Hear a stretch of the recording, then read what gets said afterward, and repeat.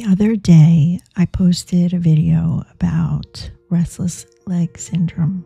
I was actually in the middle of a really bad episode. I had received a question, really more of a comment, from a person that also suffers from restless leg syndrome.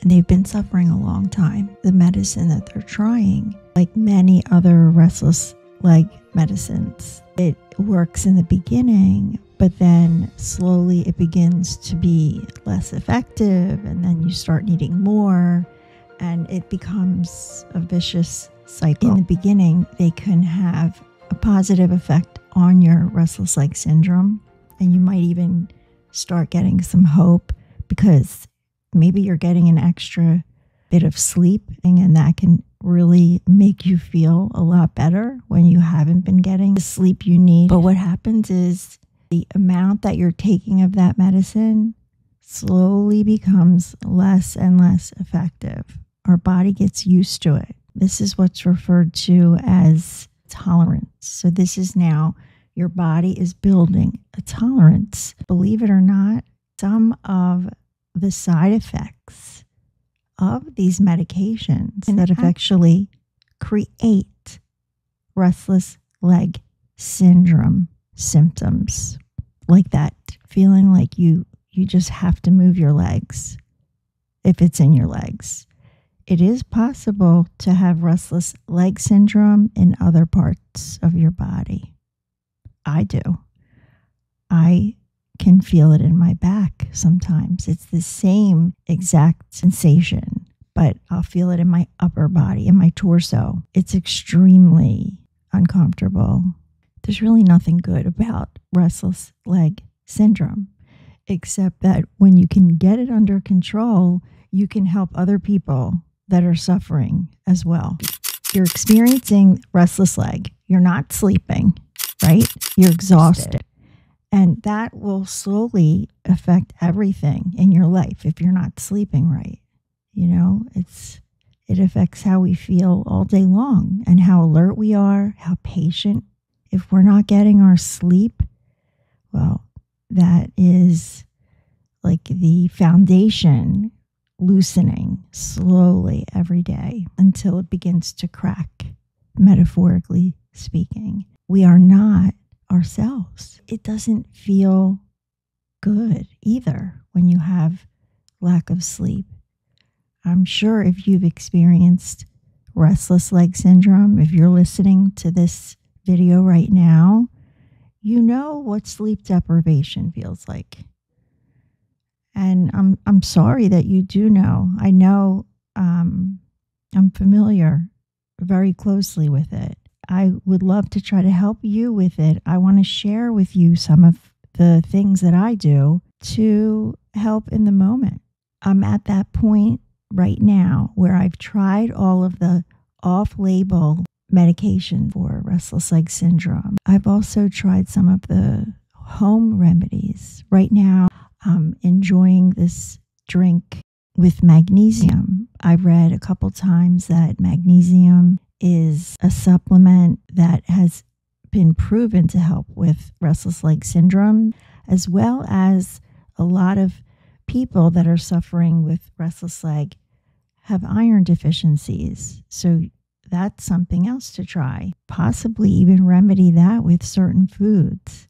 So you wouldn't even have to add a medication to your repertoire. Some of the other things that I try that are not medication and they're not supplements, they're just things that I tried in desperation in that heat of the moment. I may not have felt like doing them at the time, but as soon as I tried it, it made a big difference.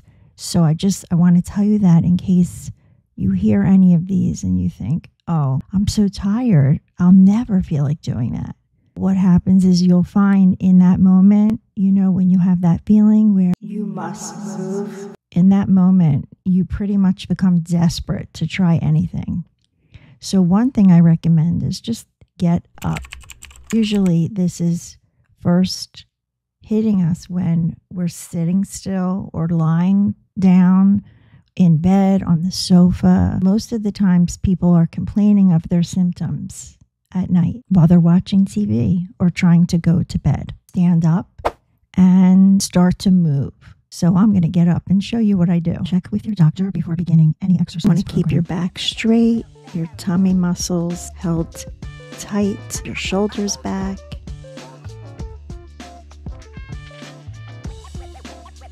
Move back and forth.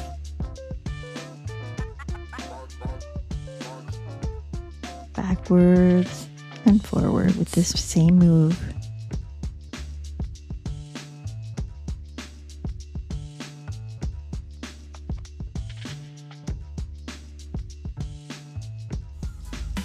Little arm action. Sometimes I'll use my weights here.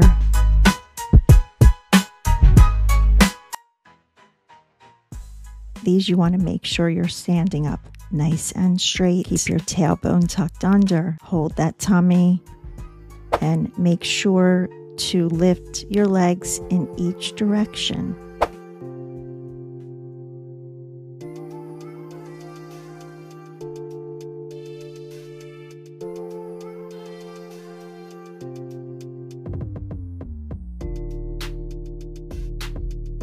A little combo move with the knee and straight leg. Keeping the back straight, looking straight ahead.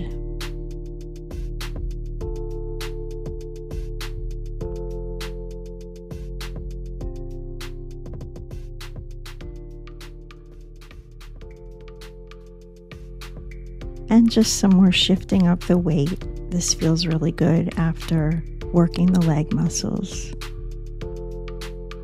Especially this feels really good. Here I just showed a little sampling of each of the different dance moves I've incorporated.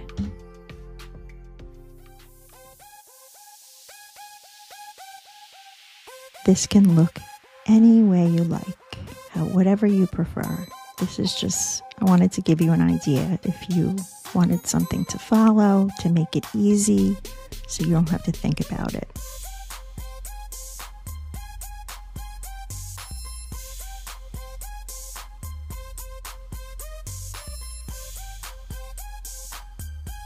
You should hopefully be feeling some relief by now.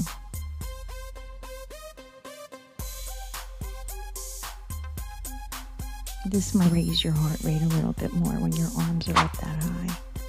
Now this move right here, you want to make sure your balance is very sturdy.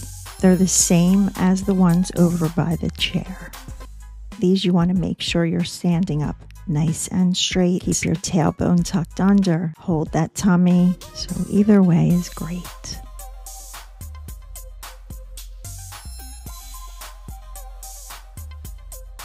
Remember, you can always hold your chair for support. You're still going to get relief. And just shift back and forth.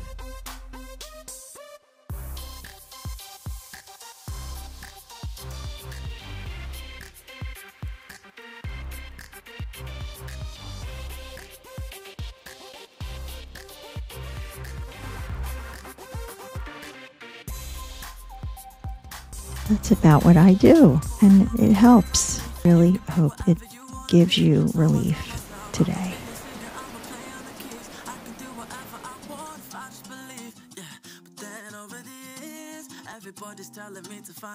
Let me know if this helps. It's going to be okay. I know it's very frustrating, and I've gotten overwhelmed by it when I've spiraled down in that frustration, because you really do feel like you're going crazy. However, I do find it makes a world of difference if while you're doing these exercises, because I know you cannot think straight while you're in the heat of restlessness. You have to move. So while you're doing these and you're starting to feel a little bit of calm in your muscles, but you still want to do the exercises to keep that good feeling going. During that time, I've often thought it's helping that I'm doing these other exercises right now. It's helping the restless leg syndrome to go away right now. And I know it's going to be okay. I know it's going to go away. I know it's going to go away. It's not going to last forever. This feeling is going to leave. I've had it before, and I was able to handle it. Telling yourself that, whether you believe it or not, makes a big difference, because your mind is listening and is just going to take your words and find comfort in them. You're not going to think that you're trying to play a trick on yourself. So calming yourself down makes a huge difference. If you reassure yourself what you're doing is the best you can do for yourself in that moment, and you're going to feel relief and start to feel your sanity returning.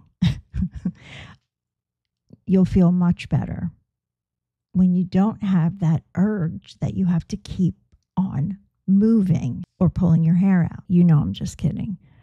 I did not reach that point of pulling my hair out, but I've certainly felt like it. I know it can get pretty extreme. When you're feeling like that, put the music on. Put on a song or two that you know you love. Those songs that no matter what's going on, when you hear those first couple of beats, I'm picturing that you are in privacy of your own home, not in the middle of a restaurant. Of course, you got to do what you got to do. I mean, you're not going to sit there and you can't not move, right? When you feel how much relief you get from dancing, you might have a different outlook on dancing as a form of relief for your restless leg syndrome. And again, it's a really nice form of exercise. It's good for your cardiovascular system. It's good for your energy. It helps loosen up that energy in your whole body. Dancing makes a huge difference. I urge you to try it. Yes, I know you're exhausted and you're thinking, when I'm that bad and I just want to go to sleep and my leg's driving me crazy, the last thing I want to do is put on music and dance. And I know, I understand that. Please just give it a try. Anything goes.